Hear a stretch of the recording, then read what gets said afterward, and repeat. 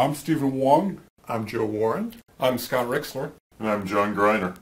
I'd like to welcome everyone to our class, An Introduction to Interactive Computing in Python. We've got a lot of fun activities planned for the next 8 weeks. And to kind of get things rolling, we've all wore our t-shirt for Rock, Paper, Scissors, Lizard, Spock. This is going to be your project at the end of the first week.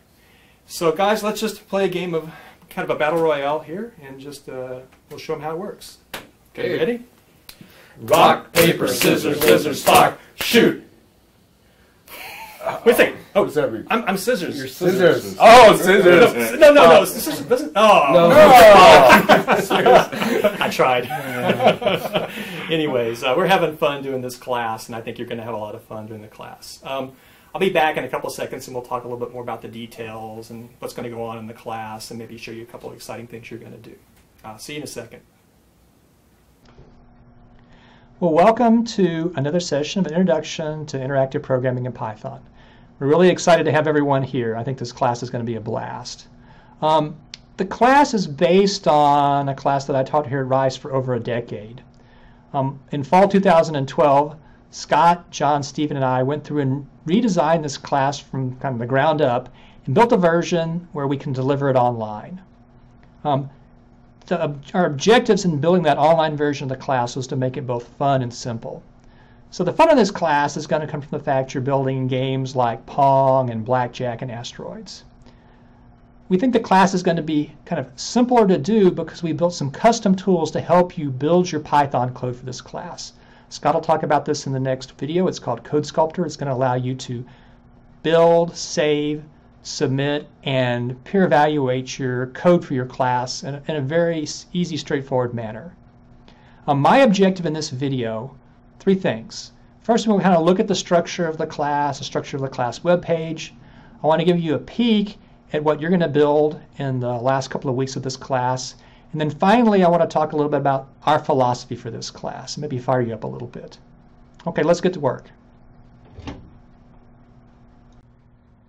Okay, let's walk through kind of the structure of the class web page, because I think this will give you kind of a feel for the flow of how the class works.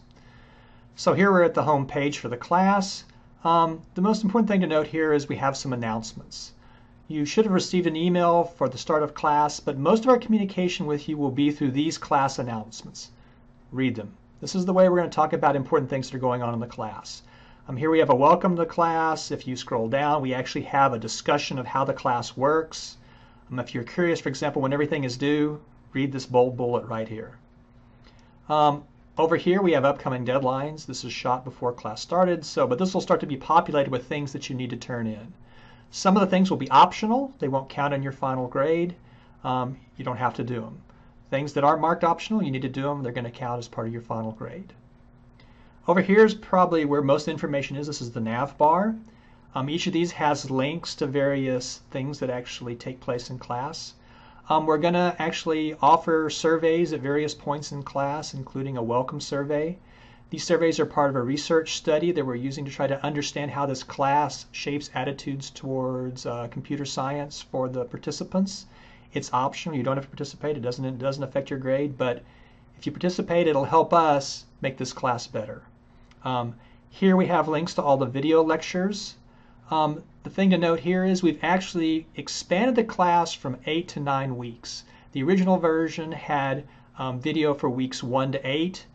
Based on class feedback, we've added a week 0 to kind of introduce this material, kind of the introductory material, a little more slowly, give true novices a little more time to kind of acclimatize to what we're doing.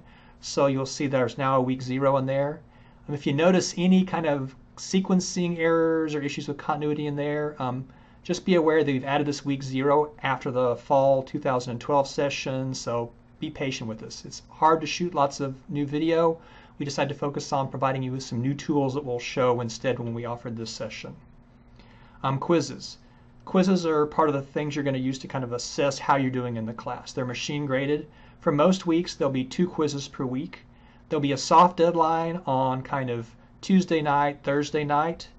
The hard deadline will always be at 0500 GMT on Sunday morning. So it's going to kind of, for most of you, be due sometime late Saturday night or early Sunday morning.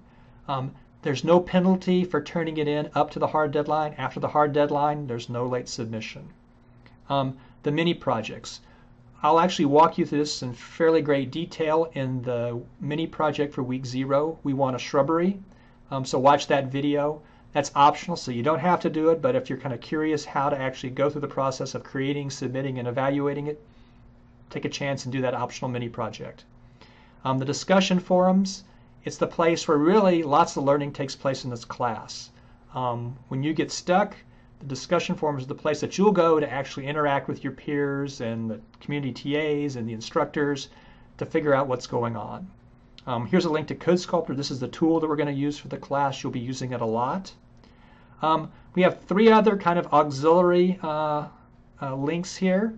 Concept and examples is essentially an outline of the class material, and it also contains lots of examples. So let me just walk out here real quick. So for example, we'll go to week 0.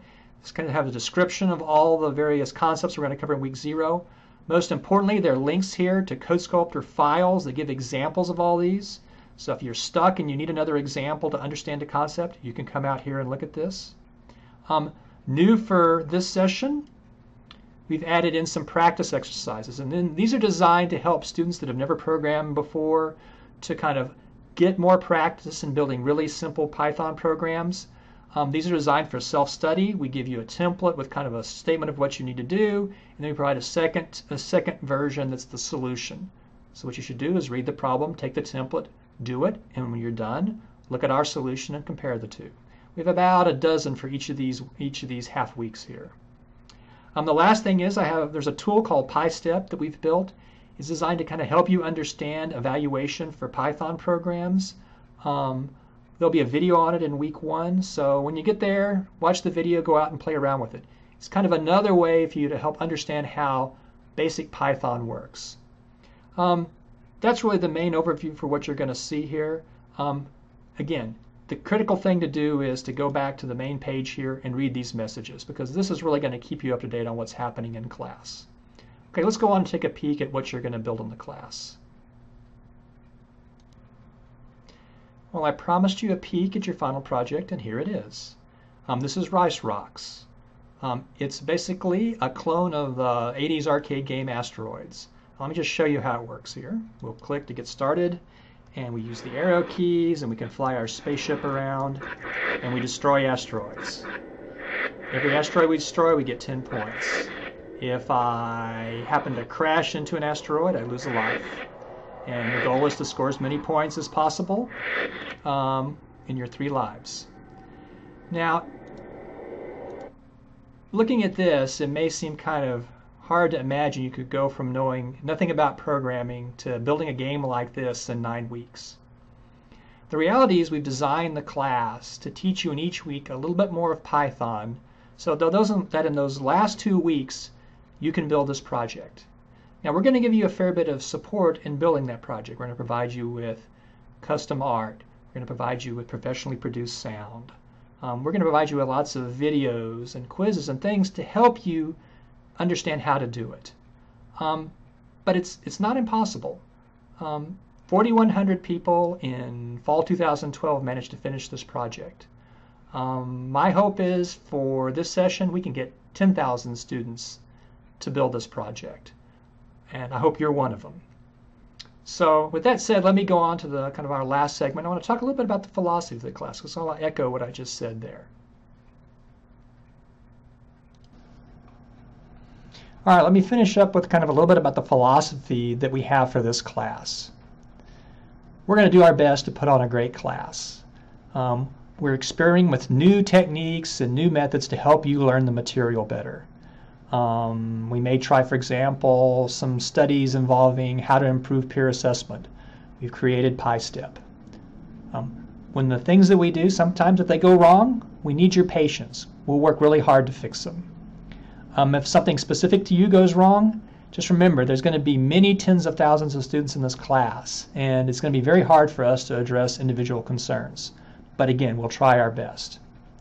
We need something from you. There's going to be times when you're working on the mini project where you're going to get stuck. You're going to be like, I don't understand what's going on. I don't know why my code's not working. I'm going to talk about in rock, paper, scissors, lizard, Spock some very tangible things that you can go through to try to keep making progress on the mini project. But I'm going to tell you the most important attribute you need right now is tenacity. Okay? If you get frustrated and you get stuck, don't quit. Take a break for a little while. Come back and work on the mini project some more. I think you'll find that as you kind of work your way into the class, the excitement of actually building your mini projects and getting them working will kind of carry you through the frustration that you feel if you're getting stuck at some point in the process. Let me say one more thing about video. There's times in this class where we're going to do goofy stuff. Our goal is to be funny. Sometimes we're lame, I admit it, but we're trying to avoid being boring. And so I'll end this with actually pointing you back to kind of another version of our introduction that I got ganged up on and had suppressed. So take a look at it. You guys ready to play? Yep. Ready? Okay. Rock, paper, scissors, lizard, Spock, shoot! All right, let's do it again. Do it again, guys. All right. Ready? Ready? Rock, paper, scissors, lizard, Spock, shoot! Oh, let's see. I covered that. What did you do, Scott? Paper disproved Spock. Yep. Oh, yeah.